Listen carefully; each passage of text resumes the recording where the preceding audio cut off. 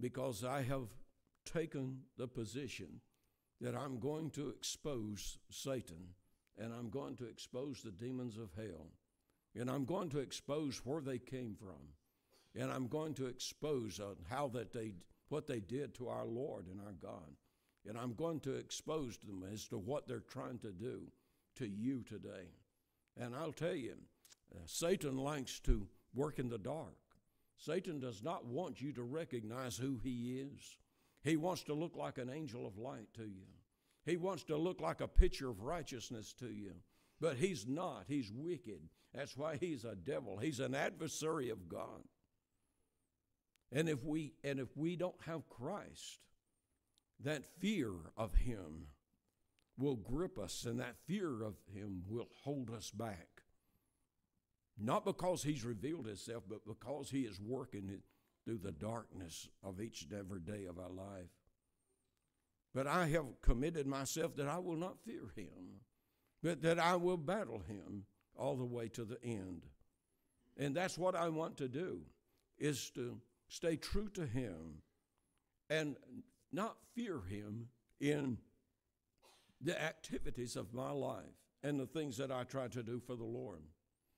I looked at the 23rd Psalm, and I thought of David, and I thought of how that David struggled so much, and how that his life was put on the line so many times when Saul was out to kill him, how that when he faced Goliath, and how that he always faced so much opposition in his life, and how the battles that he had to fight all through his life. And then I think of this Psalm of David. He said, "The Lord is my shepherd, and I shall not want." And I want to tell you this morning, if you don't want to fear no evil, there's one thing you better make sure of, and that is the Lord is your shepherd. And that's what makes it important. That is what gives us victory. That's what helps us through the very difficult times. That's what brings us through when Satan is attacking us, and when the demons of hell are trying to make everything in your life go in the wrong direction, when they're trying to defeat you, when he's trying to get you down and get you to give up. That's Satan that's trying to do that. But if you've got the Lord as your shepherd, then he is guiding you, and he will help us to go through this life and not fear no evil, because he is with us. And he said, "The Lord is my shepherd, and I shall not want." And I believe that I will not want to find bravery. He will provide bravery for me. I won't have to look for the ability to stand, but he will prop me up, and he will stand for me and stand with me and hold me up against the battles of my life. We must be reassured this morning. Our purpose in life is that we're assured that we as a people, and that you as a believer this morning, that you can trust Christ, that you can trust him as your shepherd. You can say that honestly and not just read it as words. You see, we see that on so many bulletins at the funeral home. We see it on people who have not lived for the Lord, but they're looking for comfort. They're trying to find peace, and that they put that on the back of it, and that is the greatest Psalms that's on any bulletin in the funeral home today. It's "The Lord is my shepherd." You see, I believe that that's the desire of the people when they bury their loved ones. That is their heart's desire, that person that has deceased, that the Lord was their shepherd. And so they do that so that they can be comforted. But we live in a real world. Just because it says it on paper doesn't mean that it's real. Just because we say it and put it on a bulletin, it doesn't mean that the Lord is your shepherd. But when you know it from your heart, and you live from day to day, trusting him as your shepherd to lead you, to know that I don't have to want for protection. He's there to protect me. I don't have to want for things. He's there to provide for me. He said, "I will provide all your needs He's my shepherd. You see, many people can stand up this morning and they can read that psalm and they can read it out loud.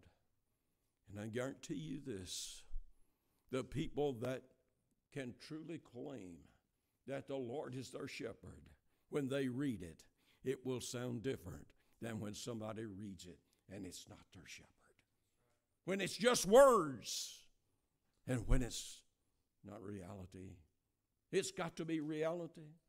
And I'm so thankful this morning as I read this that I can say that the Lord is my shepherd. That He is the one who guides me. I can trust in Him.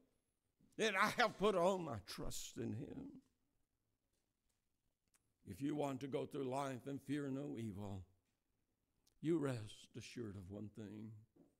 You must trust Christ with your sins.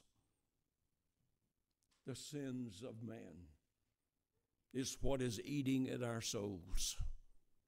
The sins of men and women and boys and girls, the sins of their life is eating at them. It's eating them alive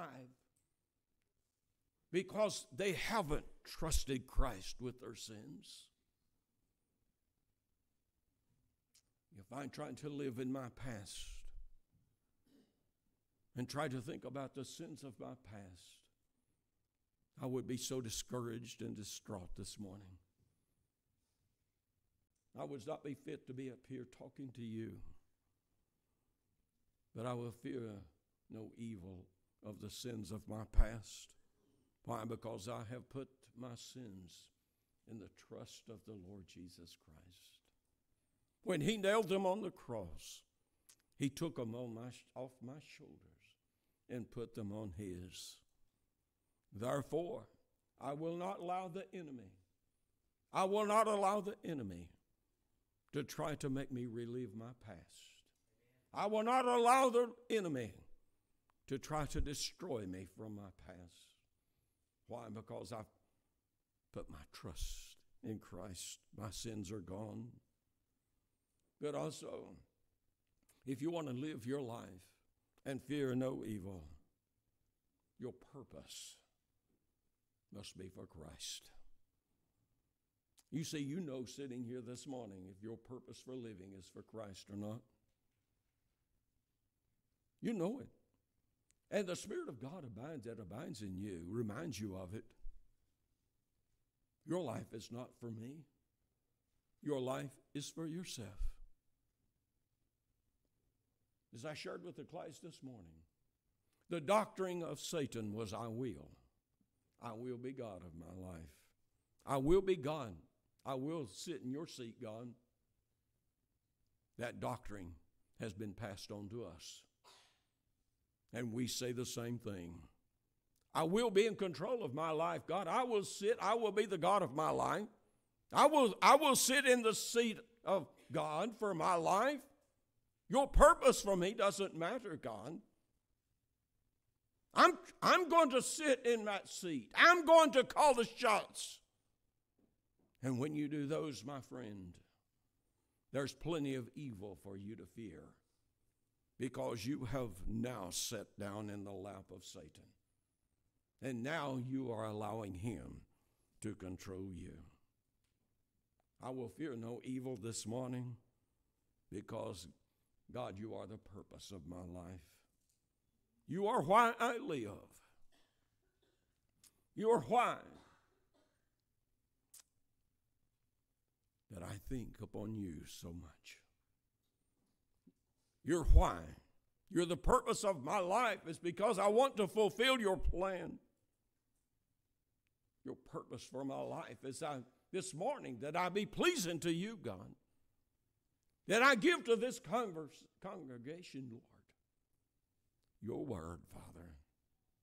That I give them hope this morning. I will give them reason to believe that they do not have to fear evil, only fear evil itself. But trust in you, God. I have given him my sins. I have given him my purpose. I have given him my life, so I will fear no evil. If death comes to me today, it's okay. Can you say that? Can you say that? If death comes to me, it's okay. God, I have finished my course. I have been faithful. I have fought the fight. I have walked in no fear of evil, but I have walked for you. If death comes to you, can you say that? If you had to lay down today and know that you weren't going to wake up in the morning, you say, preacher, you're preaching things we don't want to hear. But my friend, they're reality. They're truths. They're life. How many will die today? And how many will have walked with God? How many will die today? Not fearing evil. Not fearing what is on the other side of death. Why? Because their life has been centered around Christ. And Christ has been everything. He said that the Lord is my shepherd. He maketh me to lie down in green pastures. He leadeth me beside the still waters. He gives you peace in the midst of the battle. He gives you that peace and that comfort that you need when you have that assurance that you can trust Christ. People's battles, they're so great today. Their souls are in such turmoil. Let Jesus be your shepherd today, and let him lead you to places where you can lie down with peace, where that you can sit down in comfort, knowing that you're in his care, knowing that you're trusting him. You see, when the battles get tough, that's when fear sets in. When the battle gets tough. He said in verse 3, he said, he restoreth my soul. He leadeth me aside in the paths of righteousness for his name's sake. Yea, though I walk through the valley of the shadow of death, I will fear no evil, for thou art with me, thy rod and thy staff, they comfort me. Thou preparest a table before me in the presence of my enemy. Do you know what fear does? Fear keeps us from reaching that table that God has prepared for us in the presence of our enemy. Fear holds us back. When the going gets rough and the battle gets tough in our life, then fear sets in. And we come to a point we can't reach that table that God has prepared for us. We come to that point where that all we do is fear life. All we do is we fear the battles. We dread getting up in the morning because with the battles that we're having to face. Some people dread to come to church because of the battles that they're going to have to face when they get there. Why? Because the Lord is not their shepherd. Let me tell you this. If the Lord is your shepherd this morning, and you're allowing him to lead you in your day-to-day life, you sit here on the pews this morning, and you're at peace. You have comfort in your soul. You're thankful. You're thankful for what God has done for you. You're thankful that God has led you to this place. You're thankful that God has led you to this time. You're thankful that God has led you to this moment when you can sit in peace. And he has brought you to the point that this morning you can worship him. You can simply say, God, you are my shepherd. You have brought me to this place of comfort. You have given me this place of peace. You have given me this joy in my heart. And God, no one could give me that but you. No one could forgive me by my sins but you. No one could place me where I'm at this morning but you. And dear God, I worship you. I praise you and I exalt you this morning. But can you do that? Can you do that? Can you honestly just lift up your hands and say, oh God, thank you for who I am. Thank you for where you brought me. Thank you for allowing me to worship you this morning. God does not want us to come and struggle with worship this morning. God wants us to come clean, come with all our sins on the blood of Christ. He's led us to a place of repentance. He's led us to a place where we believe that our sins are forgiven and we can just be at peace with Him. You see, I believe every time that you come this morning that God's prepared a table for you. Do you believe that God has brought you to this place this morning and He don't want to feed you? You think that God has brought you to this place this morning and He don't want to do something to help you, to encourage you, to help you get started in the right direction if you're going the wrong direction? Oh, God has prepared a table. And He said, come and dine with me. He said, in Revelations 3:20, He said, behold, I stand at the door and knock. And I believe it's some this morning He's knocking. And He's saying, I'm standing at the door knocking, and behold, if you'll open the door, He said, I'll come in and I'll eat with you. And we'll eat from the same table. That's what God wants this morning, is for us to eat from the same table. The table of His blessings, the table of His grace. This morning, we can see the results of what is happening to our congregations. We can see the struggles of people. We can see today that material things brings no comfort. This morning, as you sit in the presence of Almighty God, it doesn't matter what you own. It doesn't matter what you got. It doesn't matter how much money you got in your wallet right now. The only thing that matters right now is your relationship with Him. Are you sitting here fearful this morning? Are you sitting here saying, the Lord is my shepherd, I will not fear no evil? He's prepared a table before me. I'm not worried about nothing else, Lord, but just me and you. Just communing together. But you know what? Material things won't bring that. You can sit down in the most beautiful place that's ever been, and in the most comfort that's ever been, but if God is not there, it's a miserable place to sit. If God is not there, there's no comfort, and there's no joy and no peace. Oh, how important it is to realize that the riches of God is the only thing that can help us this morning. The riches that He wants to give to us. He has an abundance of riches that He wants to give us. And He said, if you'll just come to my table. And He said, the riches are on my table.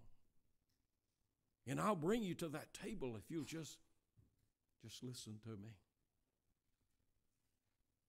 Fear no evil. You don't have to fear evil when you walk with Him. This morning, God wants to help us. Why will we not let Him help us? You know, material things and money, that don't comfort you. But did you know that even that person sitting beside you, whether it's a wife or whether it's a child or whether it's a husband, if God is churning at your soul and the devil's fighting you, neither one of those can help you. That person sitting beside you cannot help you at all. There's only one source of help that can help you, and that is to accept Christ and push Satan out of your life. We look for help in so many places. We look for help in so many ways, and we find no help. But the shepherd can help us. And the shepherd desires to help us. This morning, I can tell you right now, there's no one cares anymore for you than the shepherd. Whether you are saved or lost this morning, if you're saved, let me tell you something. The shepherd wants to help you. But if you're lost this morning, he wants to become your shepherd. He wants to become the shepherd of your life. No one else can give you that. That person sitting beside of you can't give it to you.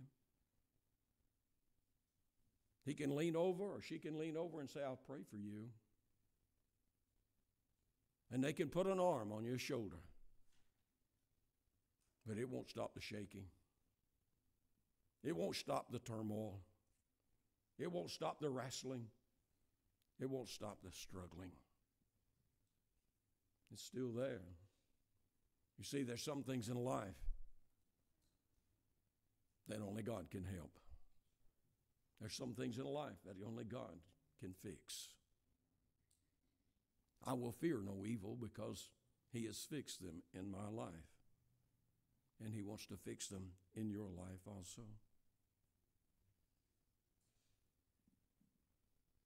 He is an unseen enemy that's sitting in our pews today. An unseen enemy that's whispering, nudging, doing everything he can to deter you from Christ. Doing everything he can to stop you from your relationship with Jesus. Even if you're a Christian this morning, Satan cannot enter you, but he sure can influence you. Somehow I wish we could see, but then again, I don't think I could handle it. But the battle that's going on inside the walls of this church this morning. You see, there's two conflicts going on. There's the Spirit of God, and there's the angels of God at work. And there is the spirit of Satan and the fallen angels at work. And they're working. They're working this congregation. It's kind of like a bunch of politicians, isn't it? They're working to see who they can get to support them. You have every reason to fear this morning if you don't have Christ. Because that battle's raging. That battle's not going to get no better. It's only going to get worse. He's an unseen enemy that's working in our midst this morning. And you know what? You can see the results. You can know the results. This morning, if you're in a battle and the shepherd is trying his best to woo you to his side, and you can get up and walk out of here, and Satan has done his due in here also, and you can get up and walk out of here, and you know what? When you walk through those doors, you'll know the results. You'll know the results of whether you followed God or whether you followed Satan. You'll know the results of the work of that's going on in this church today. When will he attack? He attacks all the time. He even attacks when you're asleep. He's a shrewd old rascal. But if you got Jesus, the shepherd, I will fear no evil.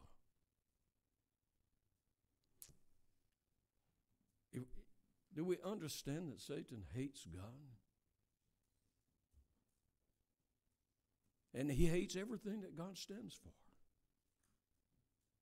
And he wants to destroy everything God stands for. And that's why the battle is raging this morning, is because we are standing for Christ this morning. We're standing to follow the shepherd this morning. And he wants to fight that so hard. And fear the evil that Satan can do to you this morning. But be thankful for the grace that God offers you this morning to overcome his evil. That's why this morning I fear no evil, because of God's grace. His grace enough to overcome it. So this morning, we must turn to Christ. But I don't say just turn to Christ, but turn to Christ with assurance. Would all of you agree with me today that the biggest problem in our local churches is believers that don't have any assurance of our relationship with Christ? That's the greatest fear that is in this place this morning. If every person here this morning would be honest, and if I were to ask you to raise your hand, if you doubted and you weren't sure whether the Lord was your shepherd or not, you weren't sure that Christ was your Savior, if you didn't have, I'd say that there'd be no telling how many hands would go up and say, "Preacher, I'm dealing with that." Then you're sitting here in fear. The worst fear that you can ever have is the fear of doubt. The fear of doubting in your relationship with Christ. It's the most damning fear, the most miserable fear. It was the worst fear of my life in the year that I went through it. It was the worst time I've ever had in my life until I put it to rest. I got to a point I didn't even want to go to church, but I went anyway. But I didn't want to talk to nobody. Many of you are just like that. Why? Because you didn't have the assurance that Christ is your Savior and he is your shepherd.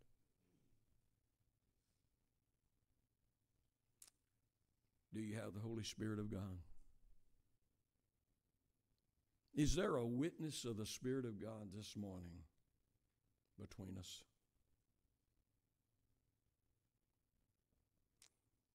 Does your spirit bear witness this morning with my spirit that is the man of God preaching to me?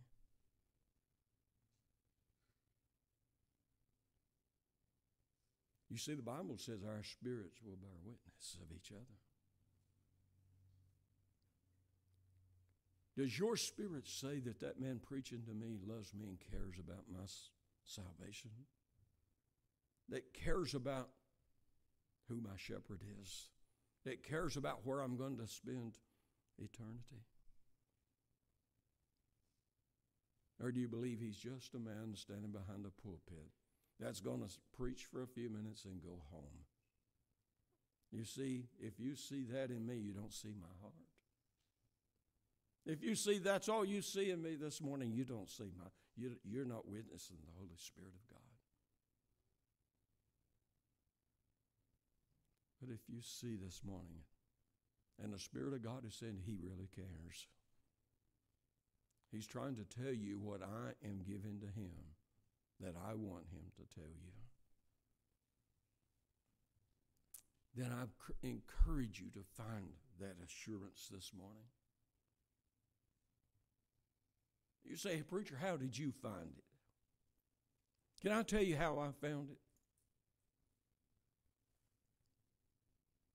I've told it before. But I found it right out here on 421. Just going under Windy Gap exit. Miller Mathis used to have a little store sitting down here on the right.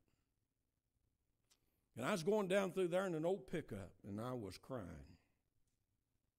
I cried a lot because I was so miserable. And I was going down the road there, and I said, well, I'll tell you what, God, I'm sick of this. And I said, I'm going to believe in you and believe in your word, and I'm going to trust your word, and if I die and go to hell, it's going to be your fault, not mine. And it left. I've never had it since. But what did I do? I made him my shepherd. I didn't get saved that day. I'd been saved. I knew that. But I had allowed fear of doubt to take over. But God took care of it that day. That was my way of dealing with it. He wants you to have that assurance to trust him. He wants to be strong when you're confronted with fear. When you're weak, he wants to be strong for you in your time of weakness. And when you sin, he wants to be your forgiveness. And he said, all you have to do is confess your sins. And he said, I'm just and able to forgive you. That's to a Christian. But for you that are lost this morning, he says, let me be your shepherd. Put your trust in me. Just give everything to me, and I'll help you to walk through life and fear no evil. Will you do that? Let's all stand.